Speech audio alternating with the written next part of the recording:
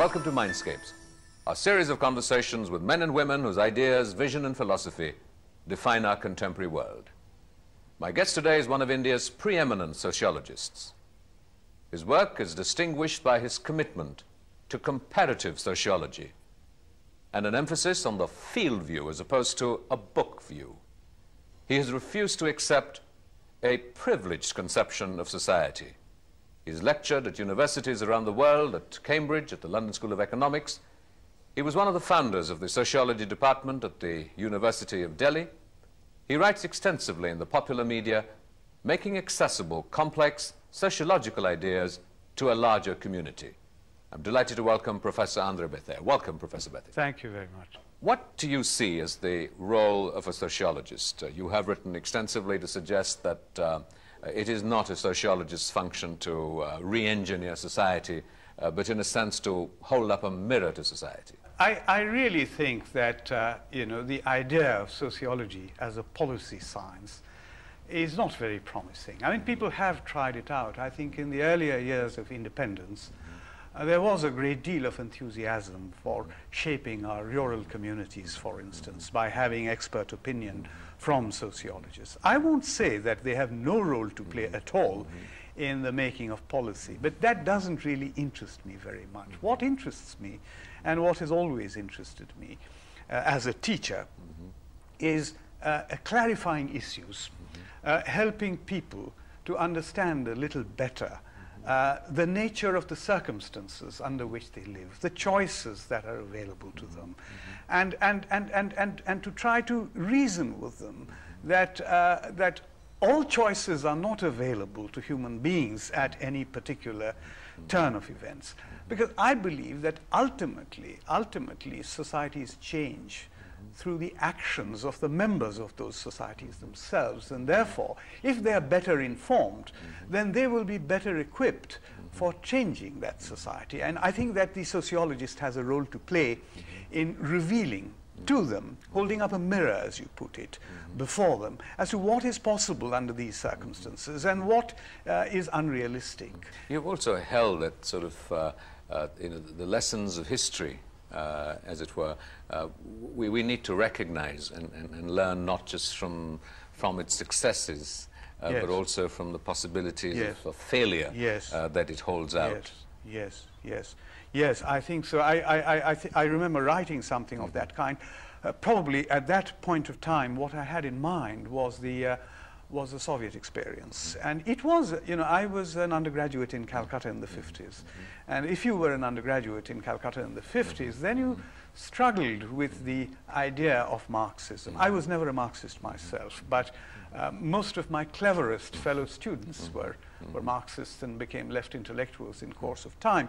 I was always fascinated. I never believed the stories about the little father, how compassionate Stalin was, and how everything that, Sidney Webb's famous comment, "I have seen the future and it works." I was a skeptic. If you ask me to explain why I didn't believe that, I might find it difficult to do so, but I never really did. But as it unraveled, it became more and more clear that my instincts were right. My instincts were right. And I think that we mustn't forget about the nature of the experiment in social engineering that was tried out in the Soviet Union, and tried out initially, at least, with much good faith, and then it soured. And I think that we must keep all that in mind when we are sort of enthusiastic about formulas that will change everything and bring in the brave new world. With sort of, let's say, the decline of the fascination amongst the intelligentsia with China, the Soviet Union, and Marxism, it's been replaced in some ways by a new fascination to, on the one hand, capitalism, globalization, and what kind of risks to you as a sociologist? What do you see that doing for and in India? I think that there are quite serious risks of misrepresenting and misunderstanding our predicament. I would say that if one were to look at the Indian context, I would say that in the 50s and 60s, there was a great deal of faith in the state, what the state would do through intelligent, rational economic planning, and what socialism could achieve. And certainly the best of the intellectuals I worked with in the Delhi School of Economics, K.N. Raj and Shukumar Chakravarti, Amartya Sen, I think they all believed that rational human action could guide the destinies of this society through some kind of planning and social engineering. Today there is the possibility of swinging to the opposite extreme and believing that the market will provide all the answers to our problems. As a sociologist, I've always felt that the state is very important, and the market is also very important. But there are very many other things that are also important, and we shouldn't lose sight of those other things. And these are the institutions of society, including the kind of institution in which I have spent all my working life. Our universities, for instance, our hospitals, our libraries, our laboratories.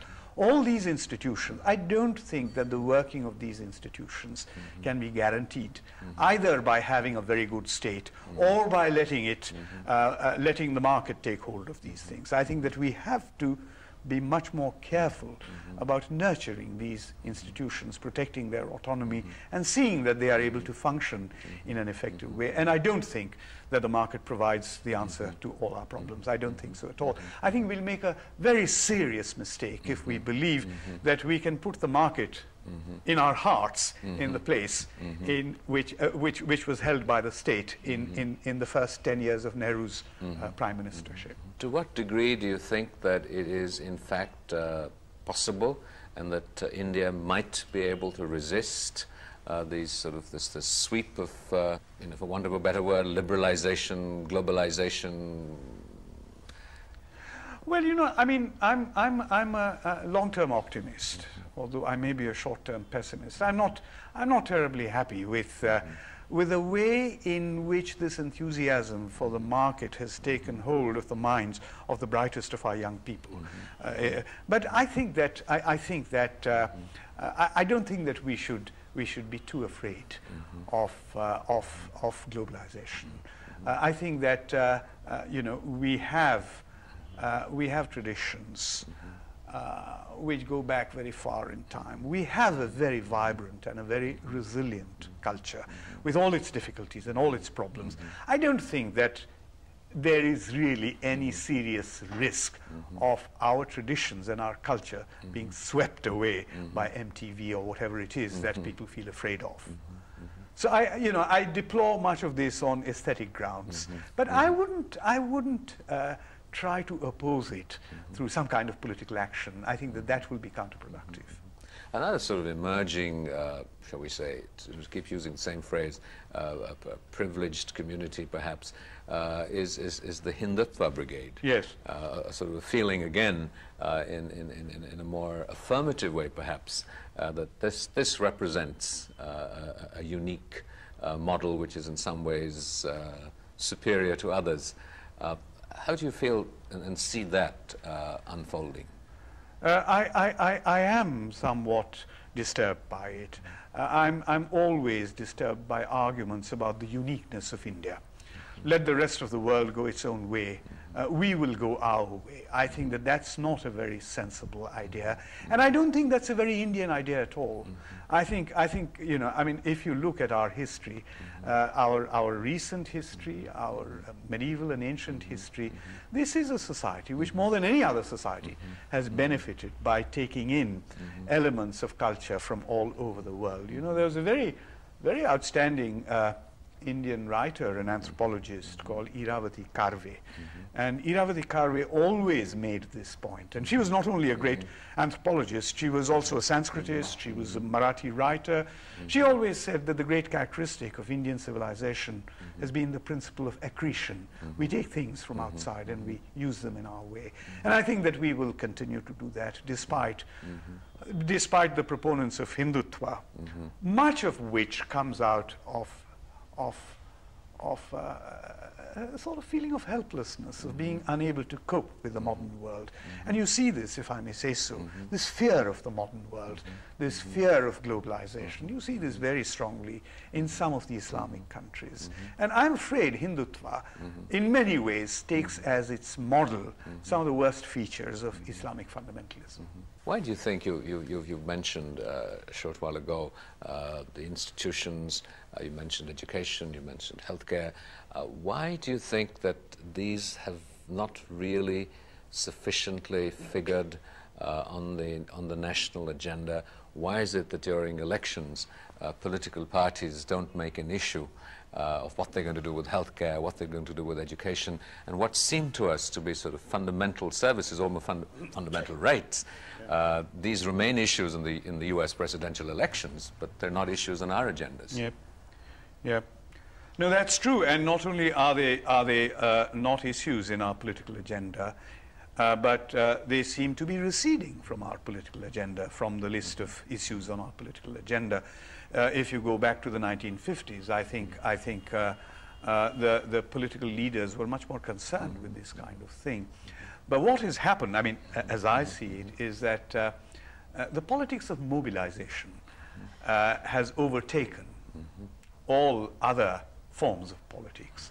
And mobilization now on the basis of caste and community, basically. Perhaps, I mean, this may sound as a very non-committal statement, but perhaps we needed to go through all of this. I think that one mustn't forget that this is and has been for 2,000 years the most hierarchical society in the world, in which large sections of the population were marginalized, stigmatized, and excluded from whatever was worthwhile in social life. So some spaces have to be found for them.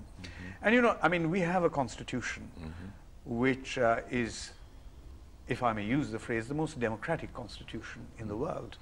The equality provisions in the Constitution of India are stronger than the equality provisions in the American, much stronger than the equality provisions in the American Constitution. So we have a constitution which gives a very prominent place to equality and democracy, and yet we have a society which is so profoundly hierarchical, and therefore transforming.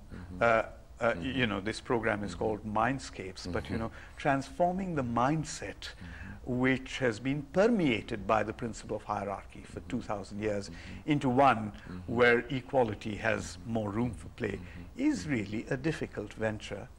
But I think that we have taken the right steps in moving forward by means of democratic politics, despite all the noise and the turmoil of our present political system. What and where do you think these the catalysts for change might come from? Does it come from visionary leadership that crisis or possibility might throw up? Does it come from holding up this mirror that the function that the sociologists perform partly to the elites?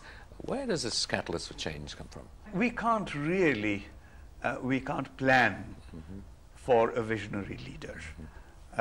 If a visionary leader comes by, and if he's of the benevolent and not the malevolent kind, then future generations will be grateful, thankful to him. But in the meantime, I think that we should continue with the work of educating the next generation. I place a very high value on education and on sustaining our legal order. Mobilization is good, it's important, I think it's indispensable. But, you know, we are now at a stage where it's very paradoxical. Many people seem to feel that every problem must have a political solution. And at the same time, they hate the political solutions that are on offer. I think we have placed too much load on the political system. There are other institutions which have to be nurtured with greater care. And I do believe that the educational system requires more attention than we have given to it.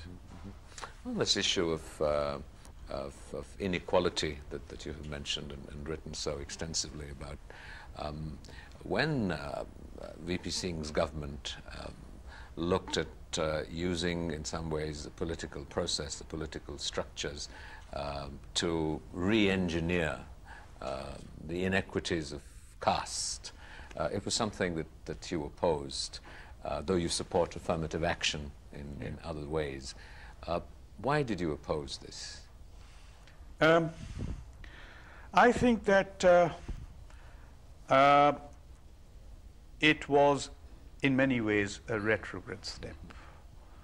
I think that the idea that our problems can be solved through a system of extensive quotas is a mistake. And I was not the first to point out that this is a mistake. Let me put it like this. I think that what we need and what we don't give enough thought to is the problem of building citizenship. I think a system of quotas is antithetical to the principle of citizenship.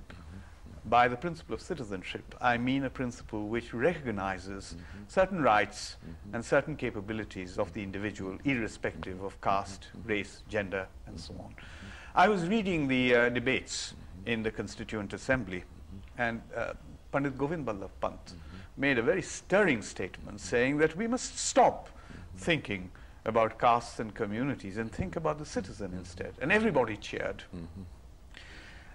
You know that after independence, shortly after the new constitution was adopted, the government set up a commission, a backward classes commission, under Kaka Kalelkar to recommend measures for the other backward classes.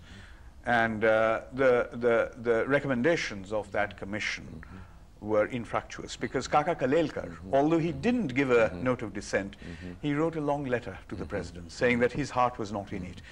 And I think that he gave a very convincing explanation.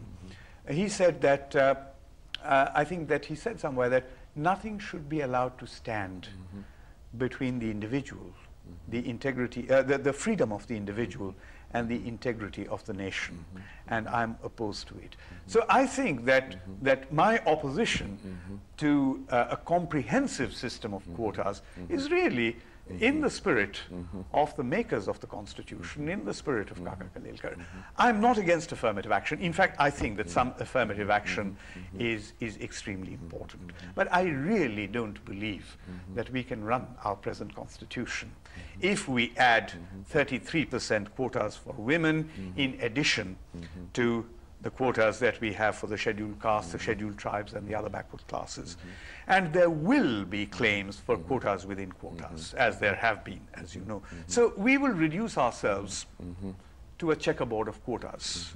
You know, somebody once told me, as a joke, the American political scientist Myron Wiener, he once told me that. He said, you know, we were talking about, and he knew about my opposition to quotas, and he was not very friendly, and he said, you know, one of these days I'm thinking of standing up and asking for a quota for left-handed Lithuanian Jews.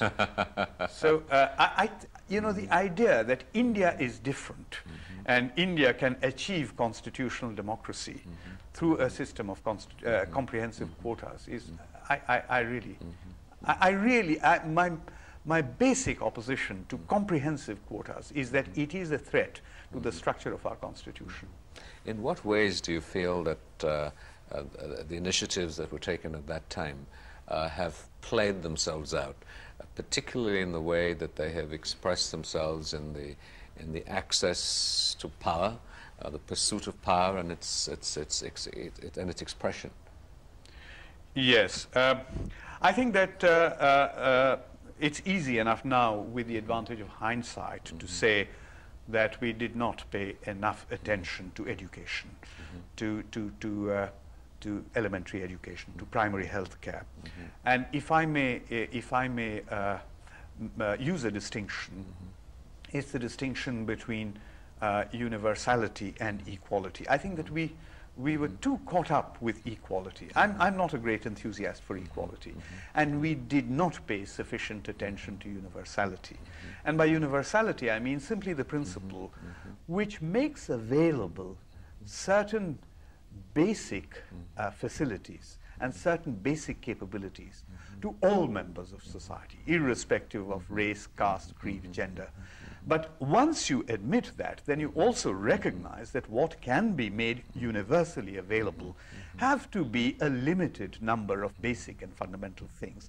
And you should not allow your preoccupation with inequality in the distribution of income to interfere with this. I think we paid too much attention to the eradication of inequality. I don't believe that we can eradicate inequality, and I don't believe that we need to eradicate inequality, but we do need to secure universality in the sense in which I put that. And I don't think that this was perceived quite as clearly in the first decades after independence.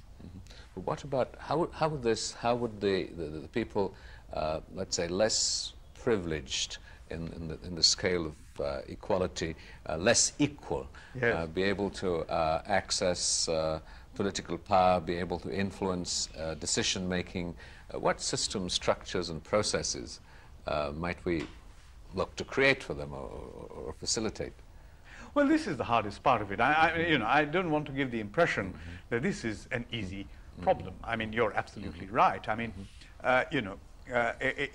you can't tell people who are disadvantaged, marginalized, and excluded that wait for another decade, wait for another generation, wait for 2 more generations. You know, Ralph Bunche once made a very telling statement. He said that equality is not something that we would like to enjoy posthumously.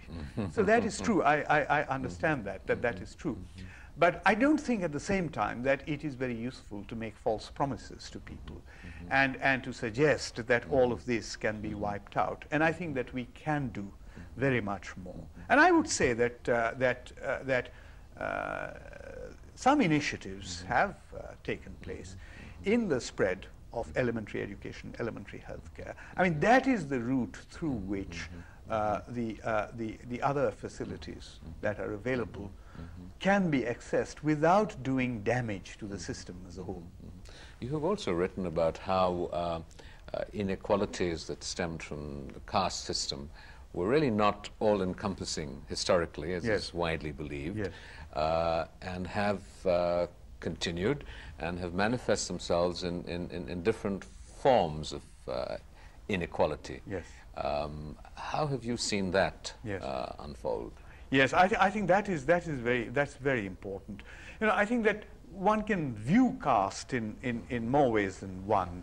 I think one can view caste in terms of a certain social morphology. You know, the different groups, the different jatis, ranked high, low, and medium, and so on. And one is a jat or a kurmi or a chamar or a brahmin or a caste. But one can also see caste as a kind of mindset which tends to align everything hierarchically. So in that sense, in the second sense, caste has been very powerful indeed.